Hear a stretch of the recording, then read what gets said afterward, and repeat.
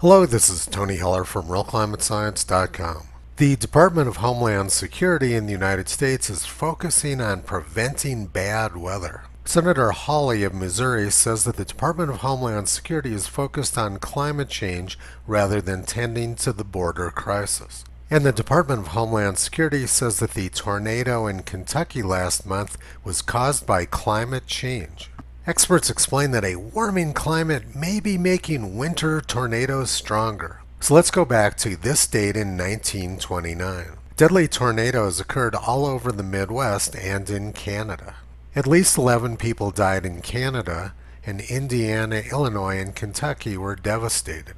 Hundreds of children got trapped in a schoolhouse in Indiana, and many died. Dorothy Mae Handley, who was killed in the Monty schoolhouse crash, wouldn't play hooky from school because her mother wouldn't like it. One of her girl chums, Vivian McDaniel, who does not go to school, told yesterday how she had met Dorothy Mae on her way to school Friday morning and begged her to play hooky. Dorothy Mae had been ill for a week but had decided to go back to school Friday. "You won't get caught," Vivian urged. "No, I can't. Mama wouldn't like it," replied Dorothy. And Dorothy went to school and died in the tornado. This map shows temperatures in the United States on January 19, 1929. It was very warm and humid in the south and up the east coast. But on the other side of the frontal boundary, it was very cold and the air was dry. This is a classic setup for extreme weather and tornadoes. And on this date in 1904, there was massive flooding on the Ohio River and deadly tornadoes in Alabama. Moundville, Alabama was largely destroyed. The weather map for that day showed the same pattern: warm and humid in the southeast and cold, dry air coming down from the north. On January 7, 1946, dozens of people were killed by tornadoes around Nacogdoches, Texas. And the weather map that day was very similar to the other two January tornadoes we just discussed. Another deadly tornado occurred on January 12, 1898, which destroyed most of Fort Smith, Arkansas. At least 50 people were killed in that storm.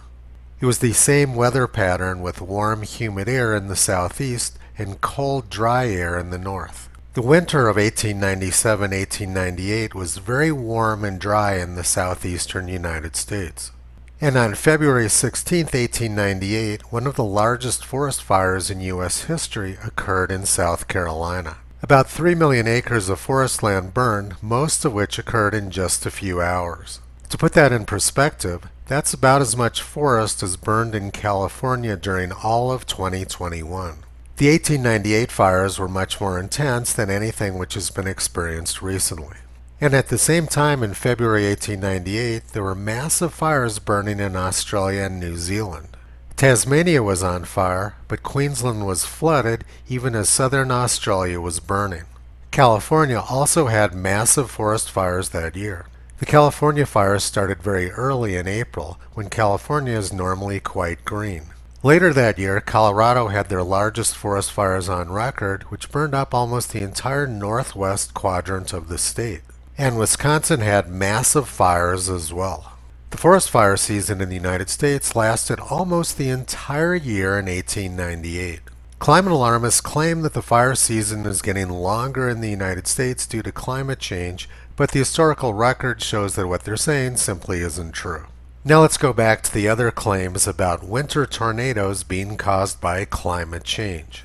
The weather pattern on December 12th of last year was almost identical to all the other winter tornadoes we've looked at in this video.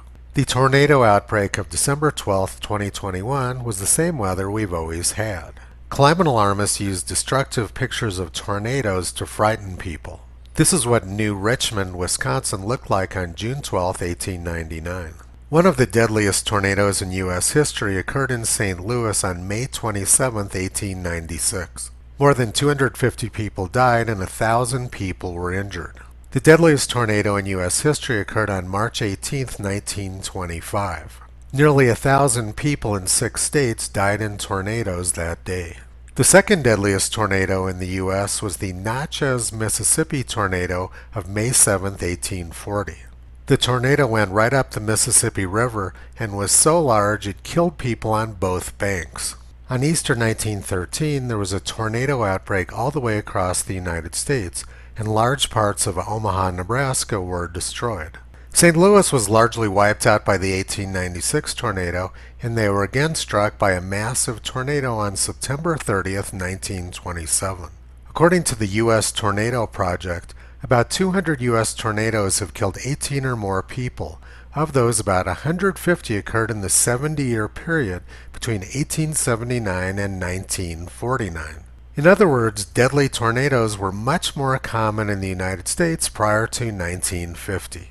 And according to NOAA, the frequency of strong to violent tornadoes in the United States has decreased over the last 70 years. Instead of actually doing their job, the Department of Homeland Security is focused on issues which they have no control over. And it's all based on junk science, which has no basis in reality. Toto has been pulling back the curtain on this clown show for the past 14 years.